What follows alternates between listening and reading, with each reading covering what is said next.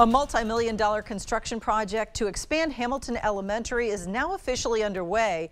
For years, the school has been lacking open space, so students were learning in very tight-knit groups. News 8 Now's Tyler Job tells us why school leaders are saying these new additions to the school will make a big difference for students.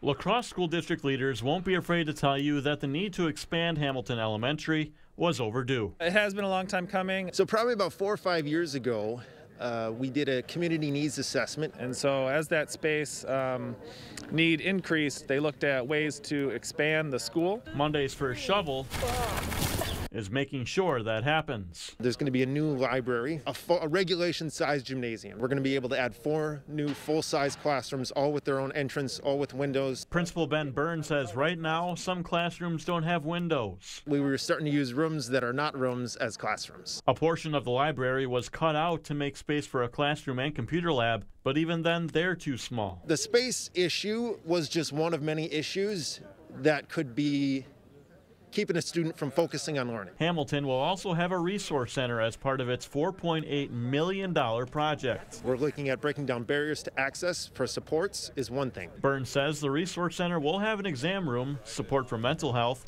space for parent nights, and also space for general community use. I would say the 2 biggest things are trying to address those systemic change, the systemic level needs, and at the same time kind of fulfilling the purpose of what a school should be is the hub of the community. A chunk of the playground will be replaced. The disadvantage is there's a little bit less space to play. But the benefits this project brings is what Burns calls a fair trade. And it's time to really leverage those resources that we have to produce equitable student outcomes. This is Tyler Job, News 8 Now, La-Crosse. Burns is hoping construction is complete before September of next year.